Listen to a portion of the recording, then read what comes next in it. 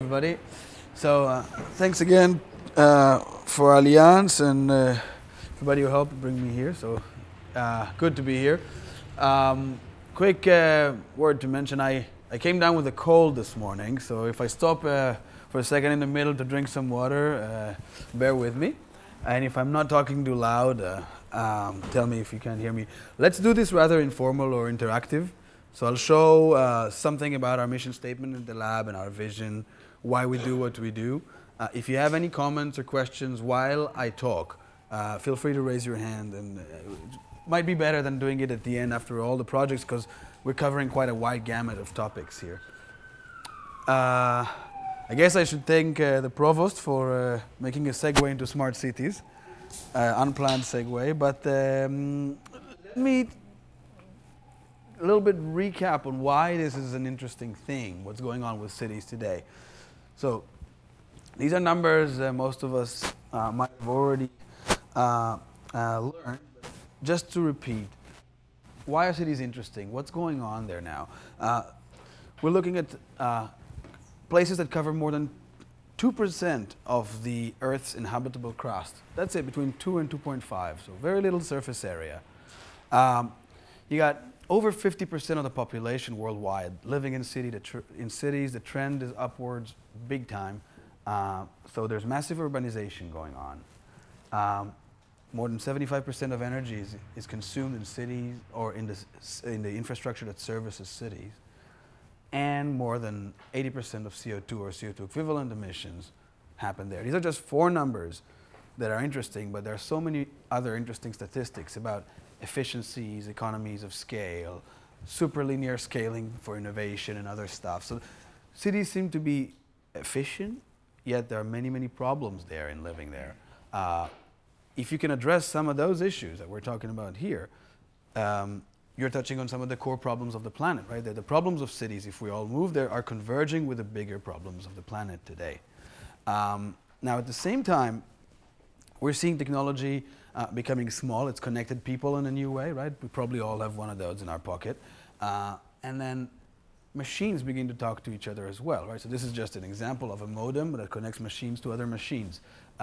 People talk to people talk to machines, people talk to infrastructure. Our environment becomes empowered by some digital capacity, and everything almost starts to talk back to us. So there's a lot we can see about what's going on around us in real time because of this new type of connectivity or digital empowerment of our everyday objects. I'll give you some examples in a little bit. Now, we've all seen what happened with the mobile market recently, but this is something slightly different. This is a prediction by Ericsson. Others had similar numbers. They are saying that by 2020, we're going to see 50 billion devices online. That's extreme, right? Because the internet today is empowered by what? 1 billion servers or so. We are, what, 7 billion people on the planet? This is an order of magnitude more. It really means that our environment is going to be empowered by an unprecedented number of digital channels.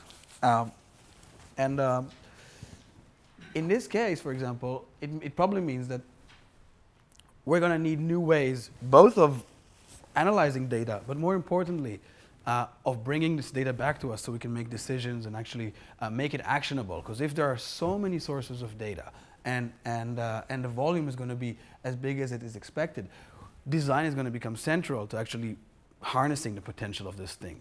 So at the lab, what we're doing is we're looking at these changes in technology. The cloud is another example for what's going on. With our capacity to analyze data has increased a lot. And we're asking, is there a new type of planning that's arising from all of this? Is there a new kind of relationship between people and the environment we live in, mediated by small and distributed technologies? We've done this with, sorry about this, we're doing this with industry and cities, and we're looking at creating these almost like engineering feedback loops in cities. So, many of us have seen what's happened, say, to mechanization in the previous century, where we created control feedback loops with sensing, with intelligence, so small computers taking sensor information and then feeding back into the system to say, all right, maybe if it's a motor, say open a valve or close a valve. You know, if it's a bigger system, trying to manage resources in the right way based on some sensor reading. What's the parallel of this in a city? Right? It's becoming possible because, as we said, everything in our environment talks back to us. We have a great way of processing that information. Now, how do you make the city change? How do you actually take those observations you make or some of the knowledge a computer might extract by analyzing data and actuate the city?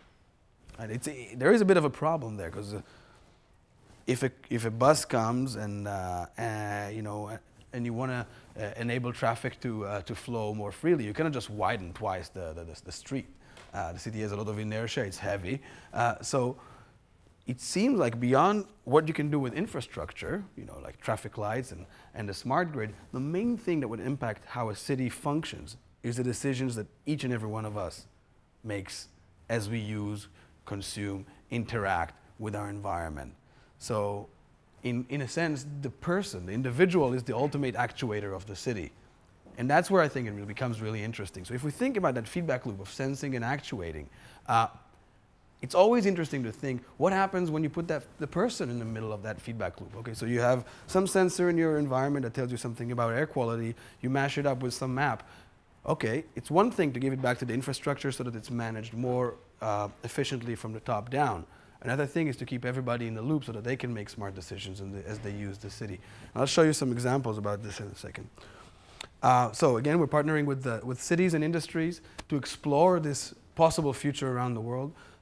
We've worked with places from Amsterdam, Copenhagen, London, Florence, and other cities in Europe. Now we're working in Singapore, starting with Jakarta. There's a new project in Rio. We've worked here with this city, New York, Seattle. Not yet in Africa, but we're working on it at the moment. Some examples of our projects. Real-time Rome. This is a partnership we did with Telecom Italia. A lot of French people in the room, right? It's going to be a bit of a problem for me. Okay, at least there's some Italians as well. This was... Okay, very good. Okay, so you'll know in a second why. Here we partnered with Telecom Italia, with ATAC, the bus service provider in Roma, and with a taxi company called Samercanda. And the main point of this was to create a map, full scale of the city, that looks at mobility in real time.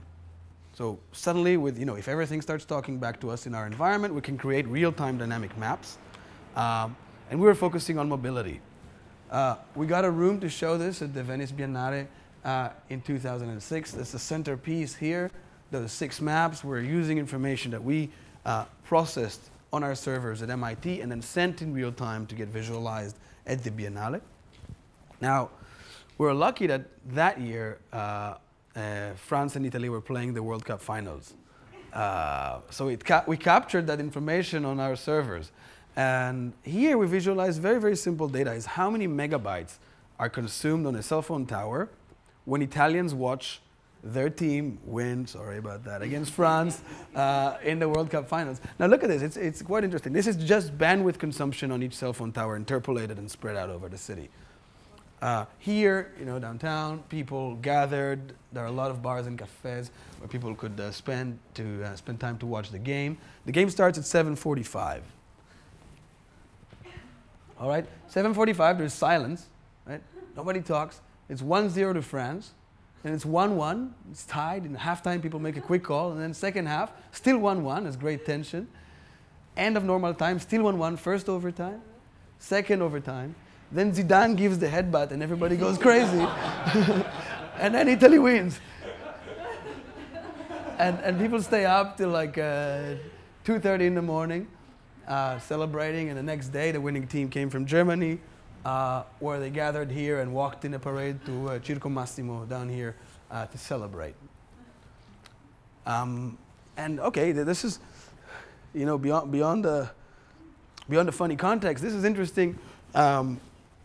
On one hand, because we could see that it captures easily the emotions that people had around the game. You can really see when people are under tension and when people are celebrating and expressing themselves. But can we do something more quantitative with this? So we're wondering first, this was one of the first projects we did with cell phone data. And it's not straightforward, for example, if you want to count people, right? Because people disappear for 45 minutes when nobody talks, but we know they're all still there in this, looking at the game. But if you just do some very basic signal processing, you can capture very salient features. So there are dominant features that have to do with how we use cell phones and what we physically do at the same time. For example, now we're here. Most of you are not on the phone. When this will end, you'll probably send a small text or make a phone call. It turns out that there is some relationship between how we use the phone and the activities we engage in. Now, this is all just bandwidth consumption. It's very aggregated, right? So it's data that's very easy to use. It's almost like junk that's running on the cell phone networks that they use in order to manage their own capacity. But today we can harness this almost to become like a spread out sensor throughout the city that gives us additional types of information. If we think about that pattern, we saw like 45 minutes of silence, 15 minutes of talking, another 45 minutes of silence. That's very indicative of watching football, all right. But maybe that's not the most interesting application. But it turns out that if you cluster the city with the same signal processing technique, it's just eigenvector decomposition for those of you who know a bit of signal processing. You can find out where people sleep, where people work, where people get retail space service, where people get other types of service. In cities, in the cities of today that are aiming to become more and more, let's say, multi-used, where the planning is trying to stack activities one on top of the other, sort of as opposed to what we did with the with the 20th century cities. Where people lived in one place and came to work in another part of town and to party in a totally different part of town. Today we're trying to densify them to use space in a more efficient way. These become tools to actually understand how we use space, especially because you can differentiate between activities in real time with very non-invasive methods. So we're thinking about this almost like a real-time census. This is a slightly more sophisticated thing we did with the data where we put a little threshold of acceleration on the cell phones, looking at cell phone data, and identified what could be likely locations of pedestrians. And these yellow things are the buses in Rome. And then we were asking, okay, so if you know where the people are and where the buses are in real time, can we make a system where the buses chase the people instead of the people chase the buses? That was sort of in a simplified way. Turns out that if you let a computer sort of look at this problem over a few days, you see patterns in how we move around as people, and that could give rise to the design of the bus route network, right?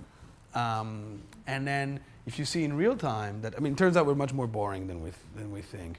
I think 3 places on average is what people visit in a week, for the most part. So where we go is dominated by 3 places every week. And then there are times that we go out of the ordinary. If you can see that, then you can plan for what extra capacity you want on your bus network to respond to those moments when we are unexpected. This is something we did here in New York with AT&T. We were looking at a much larger scale in this case. This was in collaboration with Saskia Sassen, who is here actually at Columbia. And with several other people like Bill Mitchell at MIT. And we're asking, okay, if urban economics is claiming that much of the global economy is driven by cities, not necessarily but trade between countries, can you observe some of these activities by looking at telecommunication data? So from AT&T we got data about the IP backbone activity between New York and 200 global cities around the world. And each of those things represents a link between New York and another city. These blobs represent the intensity of the interaction with New York. Here you see Europe waking up, all the usual suspects. And this is the sun coming up. And South America, Santiago, Sao Paulo, Mexico City. Asia is sort of going to sleep. And what it turned out is that by looking at those patterns, and especially the time series patterns, is you can figure out a lot about the commercial activity between New York and other main trade partners. It also captures something about immigration. Excuse me for 1 second. I need some tissue. Just excuse me for a second. It's okay, I'll grab a napkin here. Ah, okay, thanks.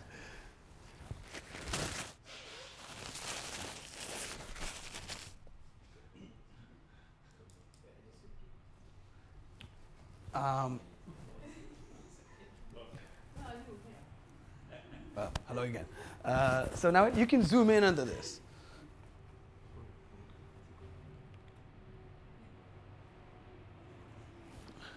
This is New York. This is incoming and outgoing calls on a neighborhood level in the city. Now, I don't know how many of you know Flushing. This is a 200-country-long list that showed us who calls to Flushing and where do people in Flushing call to. Just landline calls and cell phone calls. It picks up immigration population in a very, very detailed way. The sample size is several 100,000 calls a week. And the number of countries is very, very, the list is very long. And you can get this in real time. So, you know, if you think about the census, which happens every 10 years, doesn't always capture immigration. I think last decade New York grew by 10%, and the vast majority of this growth came from immigration. So if this is what the city planner is trying to respond to, for example, they could very much use something like a real-time census, which could capture demographic composition in such a way. Same goes for I don't know what happened here. Sorry about that. What about the privacy issue that linked to this? It depends. Look, in general, in these projects, we didn't use any personal information. Right? So here you're looking at the neighborhood block. This one is about 1 kilometer by 1 kilometer, and we're sampling this from the IP backbone.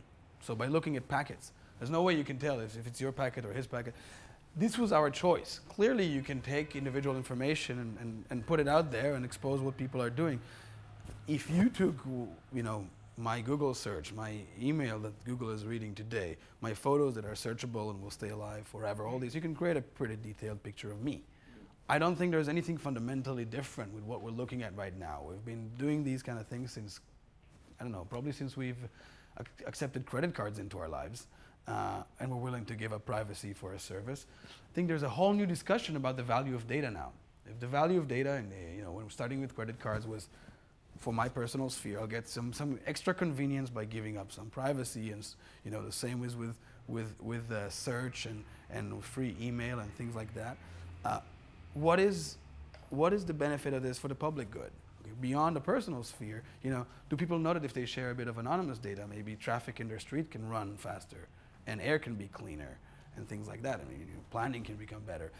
Whether it's in real time or in the long term, there is a new value proposition, if you want to call it, for using data. And I think this is really the interesting discussion we should engage with now, with politicians, with the utilities, with the general public, to say, okay, so what's at stake? What can we do with this? Privacy is a very important part of the discussion, but I think we need to understand what's at stake in order to understand really what's the risk and what's the benefit of sharing data in one way or another. So real-time census using cell phones, using communication information.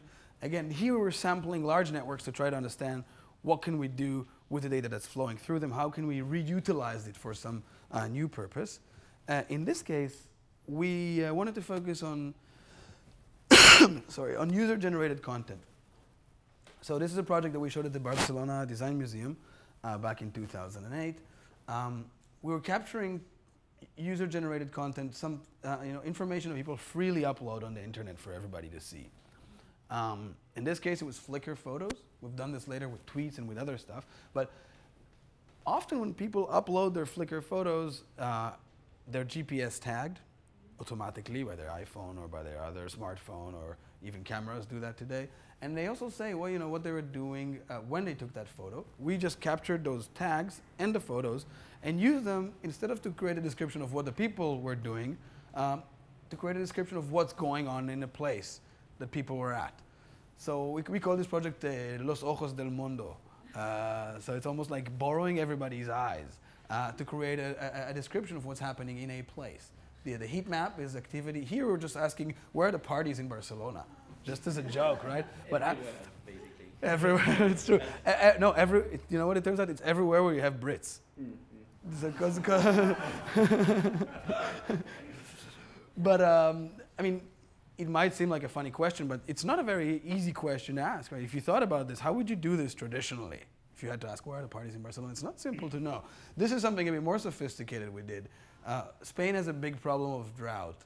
Every year, drought enters from east to west, and it's quite an intricate pattern how summer enters and how it impacts water supplies in the country. What we did here is we took everybody's photos, and these are 10,000 or so a week per city. And we asked, just with very basic image processing, we asked, what's the intensity of the color green? What's the intensity of the color brown? And we basically observed green turn into brown as the summer enters, going from east to west, just by looking at the images automatically. So this becomes almost like a way to look at the place through everybody's eyes when we ask, what's the color of the environment around, in order to understand how drought spreads. So user-generated content as a way to collectively describe what's happening in place. Here we wanted to focus on something where we instrument the environment ourselves. So there's this dream that everybody's been talking about for a while called smart dust.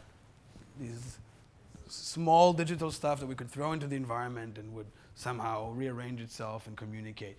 We're not quite there yet. It's more like smart bricks maybe at the moment.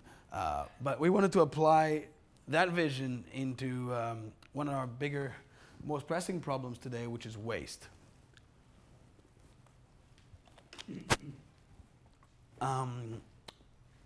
Think about supply chains. This is a map done by a guy called Leo Bonanni at the Media Lab. He took a machine like mine, opened it up, scanned what's inside, and with very little web lookup, could produce this global map of how things came together to bring this machine to our office at MIT. Now look how complicated it is. So it starts from the production of the different parts and assembly rooms and different stocking areas and the transportation, It's quite amazing how we've made supply chains on a global scale efficient over the past 30 years. A lot of it is using digitization in order to synchronize processes. When we throw things away, we have some belief they're taken care of, right? There's not nearly as much information or control over what happens to things when we throw them away. So what we did is we said, okay, let's tag garbage. We developed this sensor. This thing, that thing was the first one we did. It's about that big. The last one we did was that small. And basically you charge it once and it works for a year. It will tell you anywhere in the world where it is. It's like a stripped down cell phone.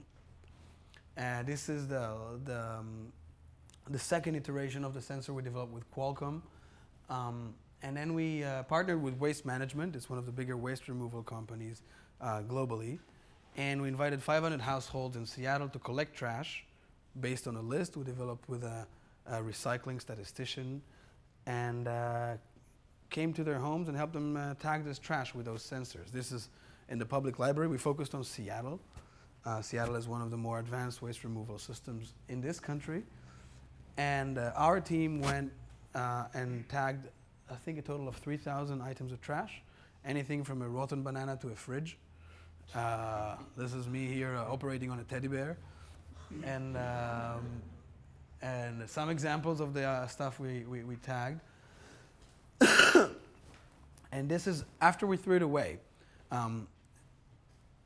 After we left the people's places, we asked them to throw it away as if we were never there. So the point was to see where do things go from the bin at home or the curbside to its resting place, processing place, landfill, recycling facility. And as soon as people threw something away, they got a real-time map which told them where their piece of trash really is. And after everything came to rest, several months later, we developed this map which shows us where things ended up. So here, take a look. This is the day of the deployment. That's the Seattle region. These are landfills in Oregon. This is Vancouver, where stuff went to Asia from. This is U.S. This is Florida here, Southern California, Chicago. Electronic waste, it turns out, traveled quite a bit in order to get recycled, sometimes up to 6,000 kilometers in travel.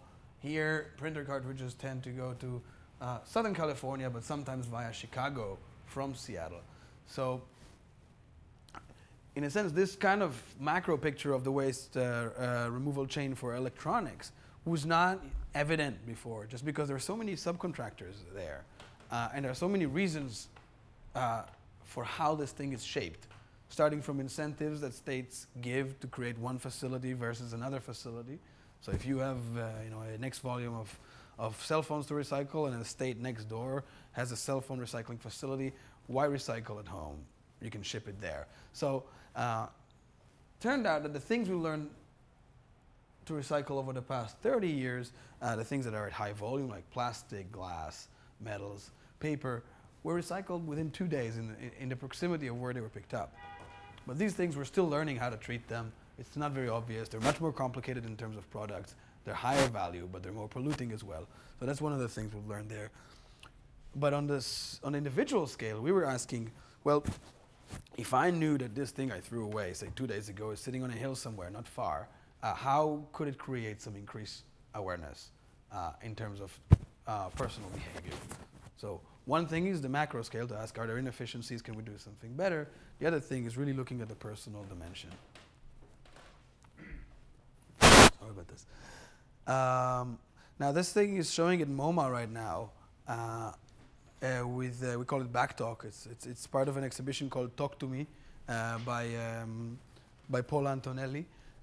So if you're there during your visit here, this is on the 3rd floor, I believe, of the museum. We coupled what you saw earlier about the movement of cell phones from Seattle to the rest of the U.S. as they get recycled, with a second part of the project that we did just for MoMA, which is to see how donated electronics are used around the world. So what is the second life of electronics, whether it goes to recycling or whether it goes for reuse, all by instrumenting these machines with different software that could see where it is, who's using it, what's going on in its environment. And with the consent of the new owners that received those machines, we actually sent back pictures of how and where they're being used. So you get these, this is from Kolkata, and all these pictures are sent in real time to MoMA. So if you go there, you'll see how people use donated machines from the US, everywhere in the world. And I think there are like 14 different countries there being represented, all in real time. Maybe a quick note on why we show things in museums might not seem obvious. So for every project that we do, we have one component that we call, say, the urban demo or the urban experiment. And there we first start with a brief or with the vision. So asking, how can technology help us solve a fundamental problem in the city or create a fundamental new experience?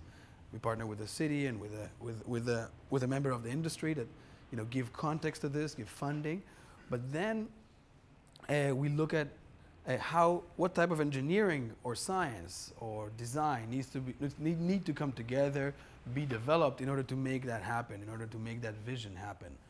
And that's where we do our more traditional academic work in terms of publication, patenting, etc.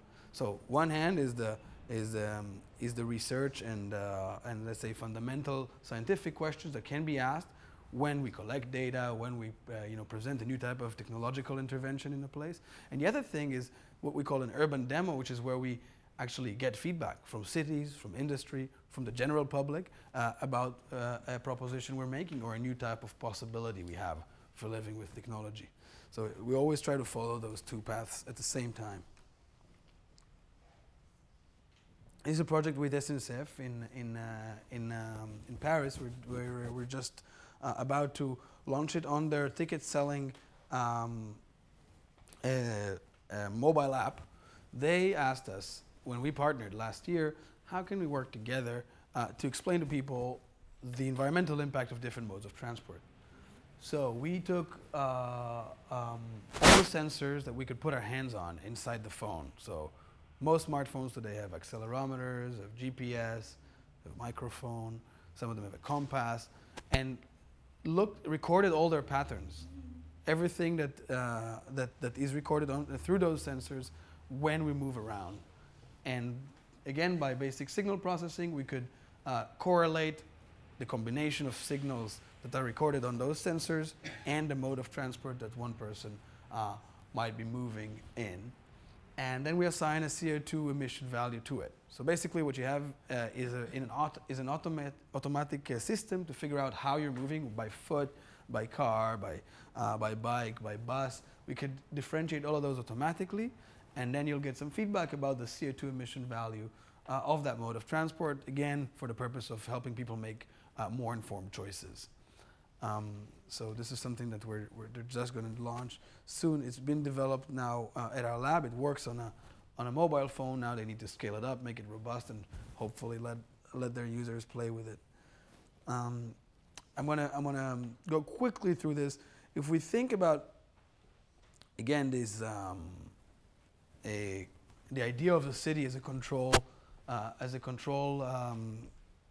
feedback loop. We've seen a lot that has to do with sensing, right? So networks can tell us many interesting things. User-generated content can reveal something about dynamics in cities. And you can instrument your environment with sensors. So there are many options for understanding what's going on, processing this information.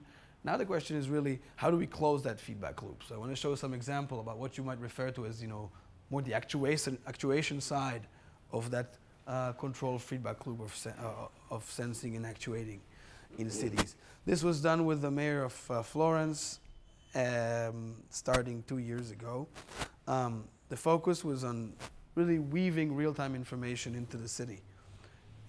We were focusing on urban furniture. We decided specifically to focus on a bus stop.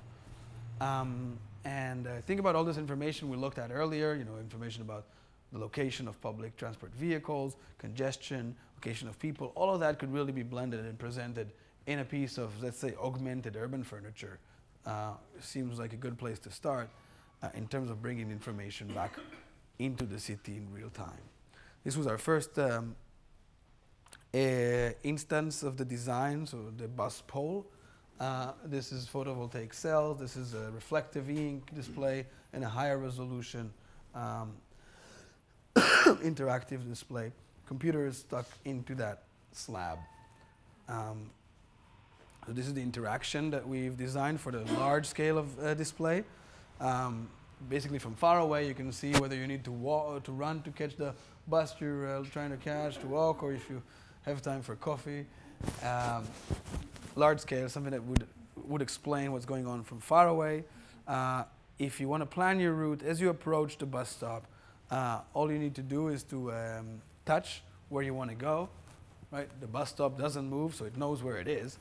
So it just queries the database and tells you what's the easiest way of getting to where you want to get, how long it's going to take you, gives you some environmental information about the choices that you're making there.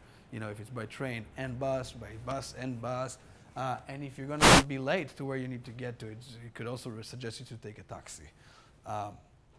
So this is just an example of how you can use something that's been available for almost a decade, this type of information, but just the idea of bringing it into the city in a way that is designed could help make an impact and improve the experience of moving around with public transport.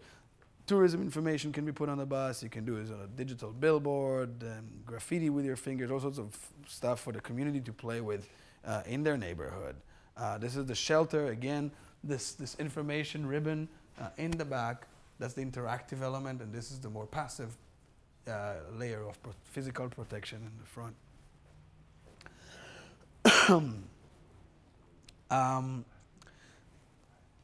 This project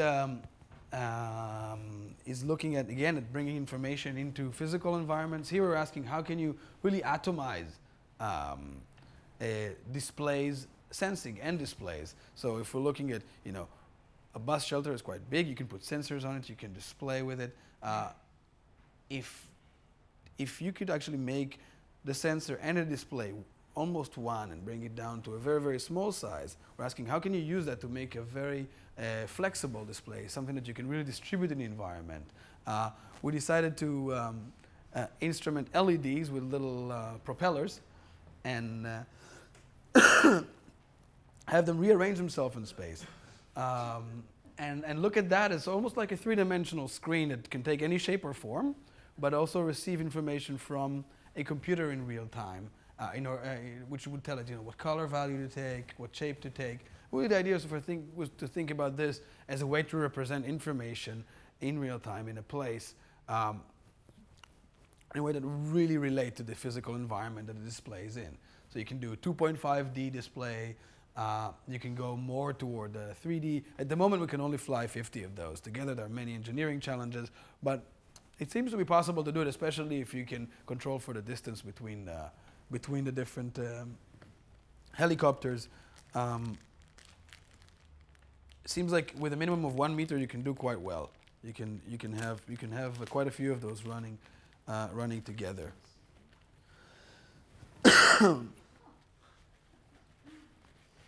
This is simulation here.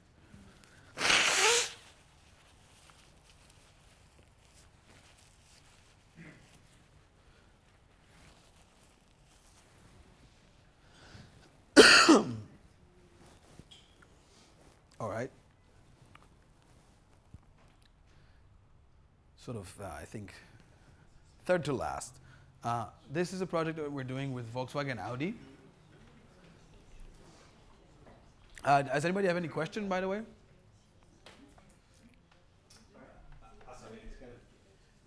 thought that's going through my mind is there's so much information out there. What seems to be a key thing is what are the right questions to ask. Very good point. I mean, I think what are the right questions? They depend which point of view you take. We haven't figured out yet, for example, how to make money out of this, right? So industry is asking, well, what's in it for us? Who was it? I forget. Gartner last year said $4 trillion is the opportunity for smart cities. Okay, but you still see big blue chip or other infrastructure managers being reluctant to jump in. I think last year was the first time there was really heavy funds invested in this. For example, with what IBM and Cisco did. IBM spent, I forget, what is it, $200 and something million over the past 2 years on research and mainly on marketing on this idea of smart cities. Not many products yet. Still, we're seeing the old products that have been proposed, say, 10 years ago, like congestion pricing and some smart grid solutions. But the startup world has not been waiting for the big guys to move. So now you're seeing new initiatives that try to harness whatever data is out there in order to propose solutions for communities, for urban environments, without asking any mayor or anybody. There you can do that a lot. I mean, one example is a startup called Waze that is today in many cities has the best traffic information. It's instrumenting control rooms in cities. And they're only doing this by asking people for information, for their GPS location, for reports. So they're really harnessing the fact that every one of us is out there driving, probably with a smartphone, to create these very detailed maps. They even create the street maps using those GPS traces. So in places where you don't have good maps, they can correct for your maps. That's it. I think that is a very interesting thing. So one question is the business side of it. There's a question of governance. Like, if you have a startup like this that's doing, say, that's helping people navigate and move around, what does it mean for the government? How do you make sure that there is, certain quality of services maintained? How do you make sure that there's an equitable distribution of access? So that seems like a very relevant question. From a scientific standpoint, that's the one place where there's been no problem of identifying good questions, because if you think about it, the social sciences can benefit a lot from this. So far, many things have been looked at anecdotally, for example, with regard to human behavior, human mobility, person-to-person interaction. Suddenly you have all this data putting almost a capacity for quantitative analysis behind the social sciences. Some people call it quantitative social sciences. So there are very good questions there. You can go back to some of the old questions, answer them in a new way. But I think it's a good point. It's not yet clear where this is going. There's a lot of talk, but at the moment we're not seeing this every day in our life. I think there are many, many reasons. Maybe four main ones. One is the question of business. The other one is the question of what regulatory framework or governance needs to happen there. Maybe probably it means that the government is going to do less operations, more incentivizing and regulation. And then I think the most important question is the question of creating will. Explaining to the public, mainly to the general public, why should they be interested in this? Why should they want to participate? What's in it for everybody? And then the fourth one is probably a question of technology. So there's quite a bit of progress to be done there. But I'm probably missing a few other bottlenecks. This is something that we've been doing with Volkswagen Audi. I don't know why it's stuck. You were just talking about technology, weren't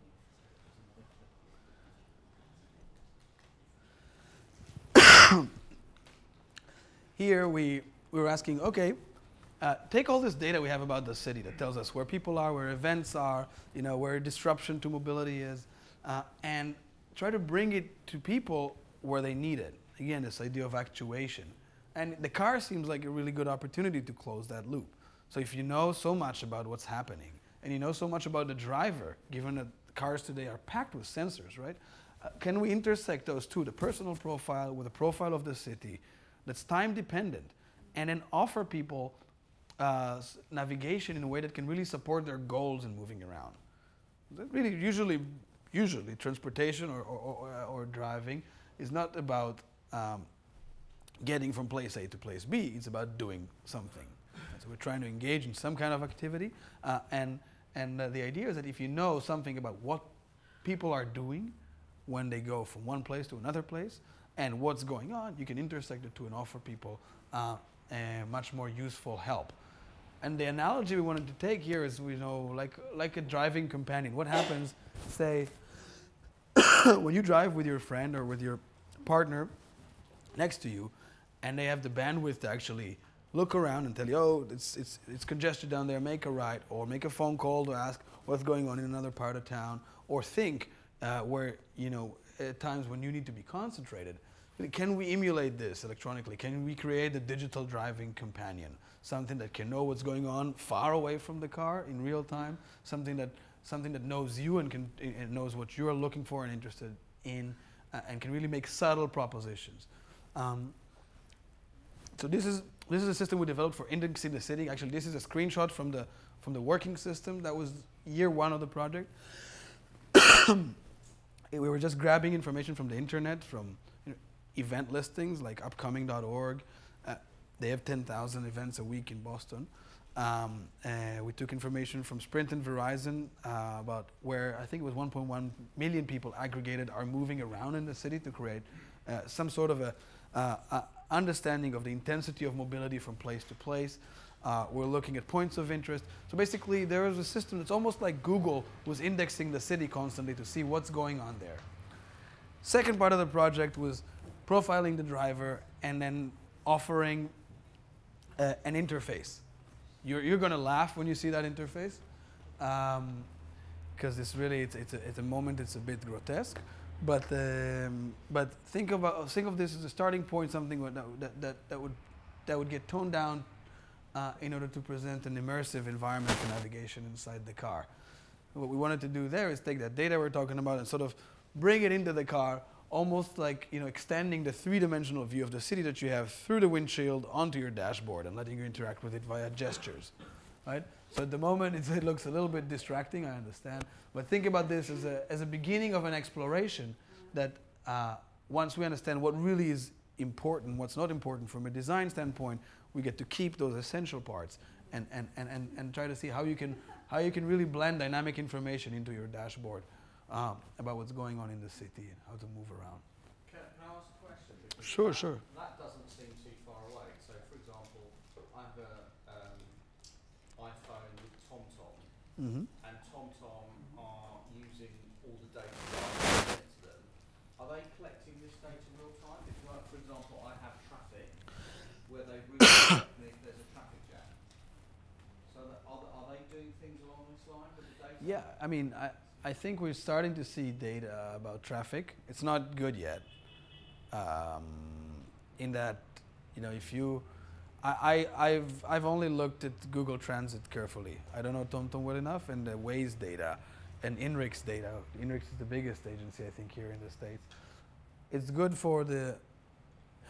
There's something funny about how they present it. They say it's 90% accurate, which is true. It's 90% accurate, but you could predict traffic to 90% accuracy as well, right? You know that between 8 to 9, you know, that's where most congestion happens. You want to know those, you know, you really need that tail end when the little interventions, little disruptions can make your ride 3 times as long sometimes. Like you're seeing in the city, sometimes crossing from east to west takes you forever. And it's because, you know, a truck is unloading something in a street corner. That's the hard stuff to pick up, right? Yep. For example, one of the things that the TomTom does, I've been around London, we have a motorway called the M25. Mm-hmm. And it will divert you off the M25, put you on a carriageway inside the M25, avoid the traffic jam, and then put you back onto the M25 to continue your journey? Well, you're asking, or you're telling me a story? That's a statement I'm making, but I didn't appreciate, previously this was on a TomTom device that you fixed to the window screen, but now they've just switched to iPhone. So I'm wondering whether they're collecting the data from all of the other sensors within the iPhone to actually collect that data and improve the service, because I don't know about them specifically, but I think really what you're describing here is really looking at probably they're getting some sort of data from the transportation agencies about disruptions, and usually on the large scale you see this happening in highways, because highways are instrumented with a lot of sensors already. Even the toll booths can tell you something about the volume of traffic. Sorry. But really, if we're trying to see something on the, first of all on the small artery level. Second of all, if you're trying to couple this with information about the city itself, so it's not so much about where traffic is. That's the first thing, the probably most crucial one. But then, you know, what is there to do? What is going on beyond traffic events, traffic-related events? That's something that we haven't yet seen happening. I think not so much because there's no ability or no access to such data. I don't think it's on the mind of the TomToms of the world. But now that navigation is becoming so much more than just wayfinding, I think we'll begin to see this more and more and more. The big question is in terms of design. I think that navigating with an iPhone when you're driving is awful. It's crazy. I mean, it's so dangerous. Really, I mean, even the TomToms are a little bit distracting. The one you put on the side of the screen, but that's somewhat okay. At least you don't need to look down. It's too small. It's not the right scale. It's too intense in terms of the amount of information you're trying to communicate. So I think we need to rethink this today, especially when materials become responsive and can start to show information. Maybe the dashboard is the best place to do this. Maybe not. The question is really what should be shown, and how you interact with it. So it's a design challenge. We're also working now on a sticker that you can put on an interactive sticker you can put on your windscreen. I was thinking about the way my children interact with their world. They have communities. And the big one is the sort of digital communities they interact with. From what you showed there, is the direction where you have your own. You could actually have your digital community, so your community connected with your vehicle. Yeah, I think that's a very good point. In a sense, it's beginning to happen because, you know, if you think about everybody sharing data about their location, it's almost like a social network of locations, where we create together a collective map, right? But when it comes to your more personal social sphere, I think depending on the use case, I think this is it could make coordination much more easily. It could make identifying what to do and where when you're out and about. It can make scheduling of your meetings from your phone much easier. Because, for example, if it knows This is a very sort of simple example of something that could happen tomorrow if you want. If your calendar is obvious on the phone and you know that somebody's on the way from a place A to place B, and you know that there is traffic down the street, you basically know that this person is going to be late to a meeting, right? So that you can make that connection. A computer could make that connection very easily. Then it could help you. You could either reschedule your meeting or call to let somebody know, or in some way become an assistant for moving around by connecting your social engagements, whether it's for work or for pleasure, with some information about mobility, both on your car and within the city. I think that intersection is already beginning to happen, and the question is, what can we do with this that's more than just wayfinding? I just want to show quickly a few more things. This is something we did with ENEL, the Italian utility. We started this last year. This was a 5-year project. Unfortunately, management changed there. We stopped that project after 1 year. Now we're going to continue this with two potential partners we're looking into working with on this. The idea was to look at, they had a power plant they were building in Mochovce. They were actually adding capacity to a nuclear power plant, one of the bigger ones in that area in Slovakia. And we were asking, how can you use sensing and information in order to make the operation and the construction of that place safer? They have people there from 11 different nationals, 4,000 employees on site, and people die there every year building this thing. It's not rare. It happens in the mining world. I'm sure it happens, I'm sure in other large-scale construction sites it happens. There specifically, sometimes people travel 2 hours to get to work in the morning, and they get to work, they're already tired, and their supervisor doesn't even speak their language. So think of this as a challenge. It's almost like a mini city, right? You can take analogies from this to moving around, Jackson Heights here, where within the space of 5 minutes you cross from El Salvador to Haiti. It's almost like a condensed urban situation there, but with critical challenges there. People would fall off of scaffolding, for example. We went there to the site to observe what are typical accidents, and we decided to instrument both the environment there with some sensors, people with smartphone applications that would measure with indoor locationing where they are to a precise level. That's something that's not existing yet in terms of an off-the-shelf technology. Imagine the indoor version of a GPS, and then in the back end have something like a virtual control room, something that understands scheduling.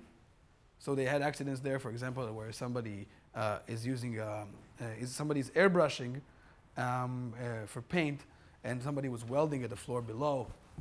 You can imagine what happens if the two meet. It's enough that one process is delayed by a bit, that synchrony is gone. The initial scheduling is not enough. The question is what's happening in reality, right?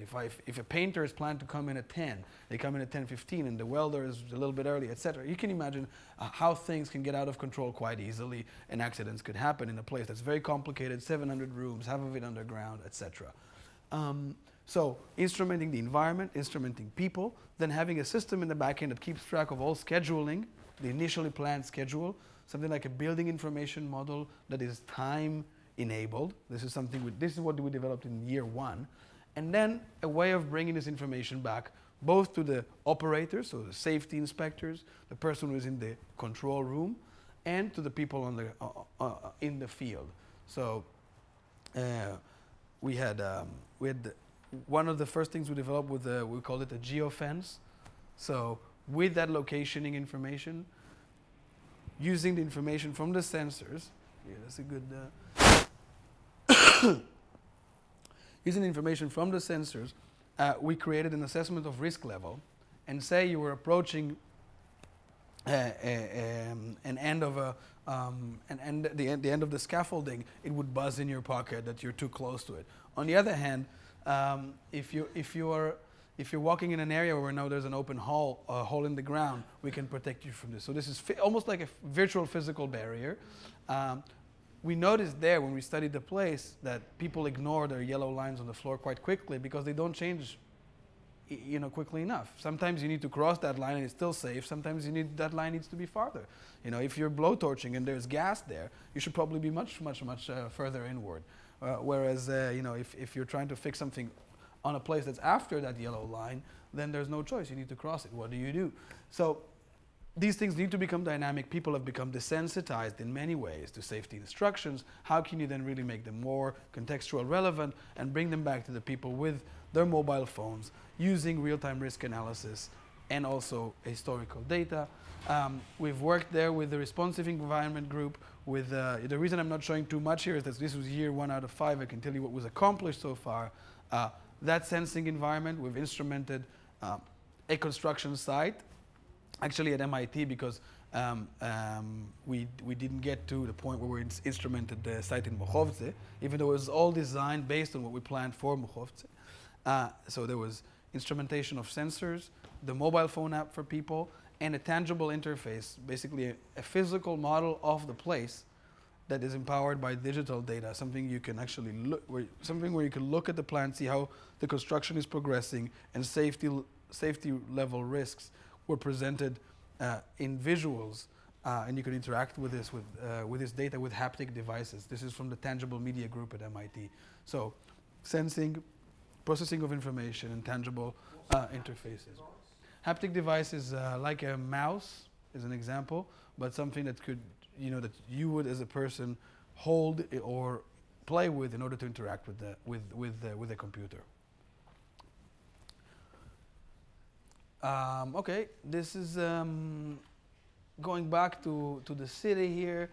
Bicycles. Mayor of Copenhagen started a partnership with us in 2007. The brief we gave ourselves for the partnership is how can we use technology to attract more people to biking? And we went there, we saw that there are more bikes than people in Copenhagen. So it's true. They have 1 point something bikes per person. 50% of the trips are done by bike. The infrastructure there is quite advanced. But still, if you look at it, there are limitations. It tapers off beyond a certain distance. People don't bike so much. Beyond a certain age, people don't bike so much. When the topography is a bit more challenging, even though Copenhagen is quite flat, people stop biking. So we asked, how can you use electronics, digital technology on a bike in order to think of San Francisco maybe as a biking city, in order to offer some higher level services within a bike. So we looked around. Electric bikes are not there yet. I think they're a bit clunky and ugly. Even though it's a very growing market, very heavy. It's the wrong design. It's the wrong thinking behind it, I think. Sensor-enabled bike. This is a joke. It's worked by a friend of ours, but they're not there yet either. So what we decided to do is take a lot of these technologies. A motor, which is also a generator, some batteries, put a little computer all inside the back wheel of a bike. Something that was wireless that you can stick onto any bike, and then make it somehow smart and hybrid. This is what it looked like. The object we designed. We wanted something that everybody would want to have, something that's almost like the iPhone of electric bikes, something sexy, that's fun. Inside it, there's hybrid capacity. There's a torque sensor here that would understand how you output energy, and then you can tell it with your phone, make me twice as strong or 3 times as strong. But no throttle, no artificial interaction with some electronics that is different in any way from our old experience of riding bikes. We wanted to keep it the same, very, very simple, just pedaling. There's also a GPS microprocessor in there, 4 air quality sensors. There's a piece of Bluetooth. Here's a little video. Oh, we won't be able to hear it now. This is, I'm going to try to turn it up as much as I can. Welcome to the Copenhagen wheel. The wheel that turns your ordinary bike into a smart electric hybrid. Quickly and easily, with no additional batteries or wires. The Copenhagen wheel allows you to capture the energy dissipated while braking and cycling, and save it when you need a bit of a boost. Controlled through your smartphone, the Copenhagen wheel becomes a natural extension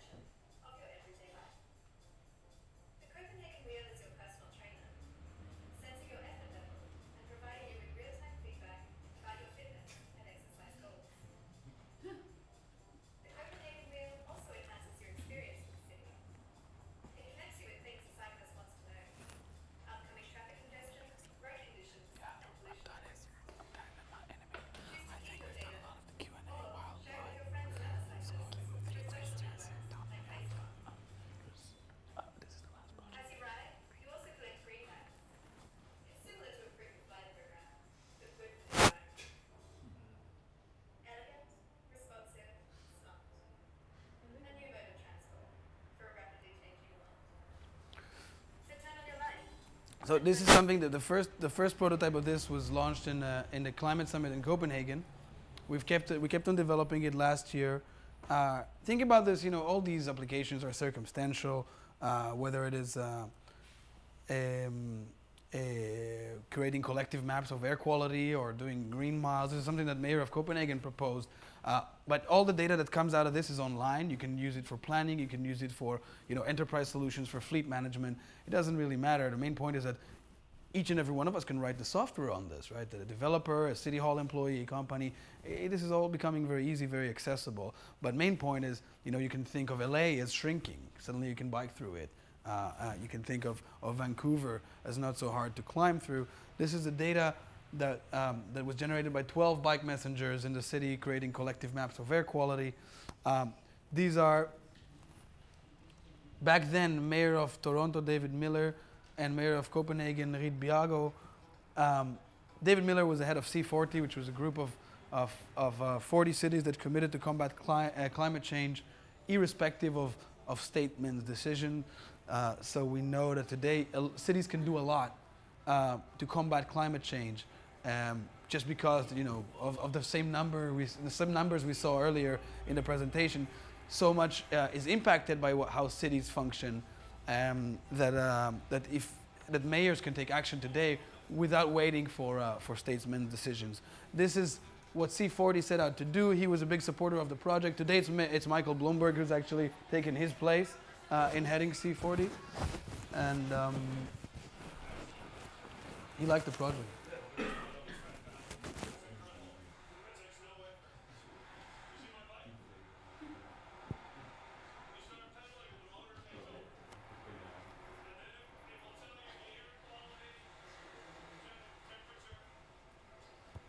And we didn't coordinate the color of his scarf and the wheel. It's a coincidence.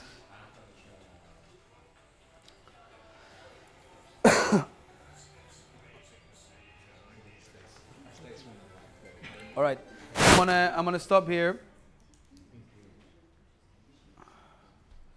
So.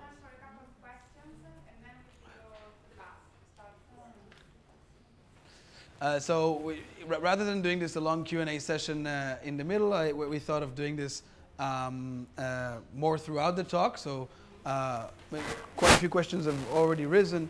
But if you guys have any more questions, I understood we have time for 2 or 3.